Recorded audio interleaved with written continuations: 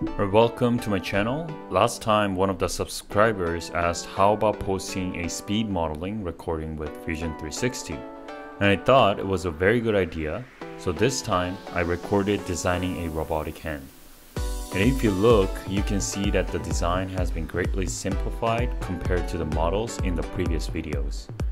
And the reason for that is, although applying industrial design is possible at any time, in the case of this project, the mechanism itself is fundamentally much more important than just the aesthetics. So we maximize simplification to confirm the structural aspect first. And if design is applied here, too much additional modeling is needed to modify when the mechanism does not work when it's actually fabricated and assembled.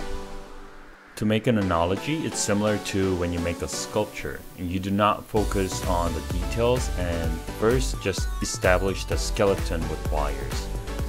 And because we fast forwarded, if you want to see in detail how the modeling was done, I recommend playing back slowly.